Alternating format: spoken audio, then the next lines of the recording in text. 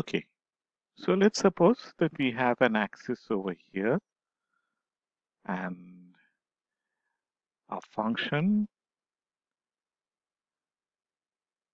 over here. So actually this function can pass through the origin. It can have a negative axis, but in this case we assume it has a positive axis. And depending on its slope, it will rotate upwards or downwards. Now suppose we have certain points over here. We have an interval. So this is the interval.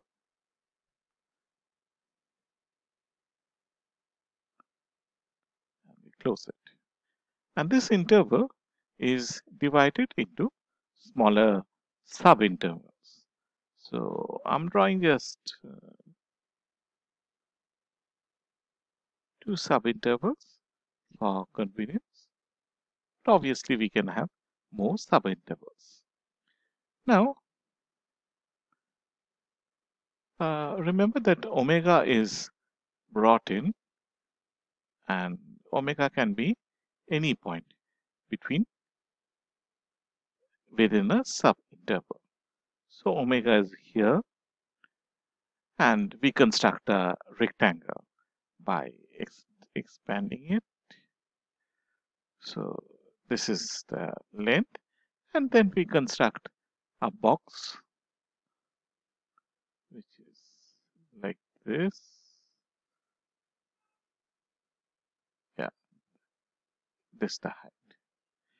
So at this moment we don't need the box. Now one question is that why do we have the interval here? We could have it here also, or here. And secondly, given the interval, we can also switch the omegas. So this makes the process of finding the Riemann sum very arbitrary and ad hoc. So what Riemann actually suggests is, we'll keep the omega to the side, that we reduce the length. So in other words, we increase the number of intervals, and so that the intervals gets smaller and smaller. So basically we are pulling it over here. So the interval moves over here, and the limit is that the interval tends to 0. So that means we have, I'll give it a different color so that it's easier to understand. Well, not very clear. Um, yeah, this is clear. So we have a point like this. Similarly, this second point is also shifted, and it becomes, well, I don't have such a fine ability, but they will be just side by side. You can see a white cap. This white cap will not exist.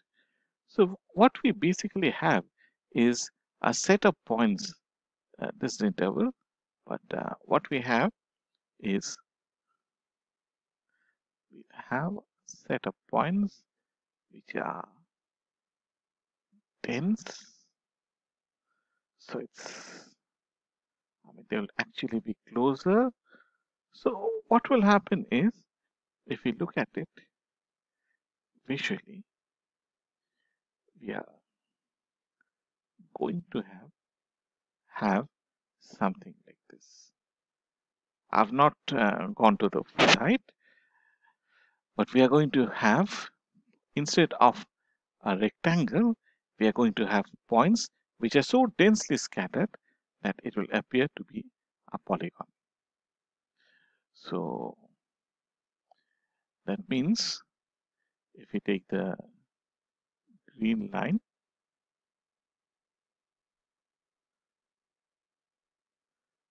we are going to have a shape like this.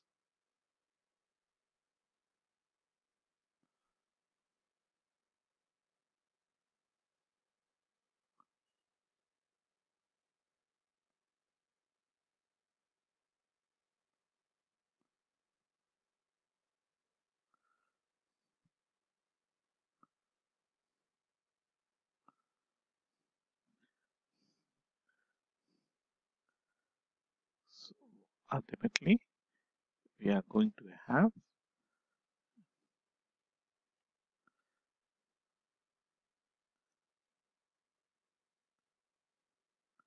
a set of points, and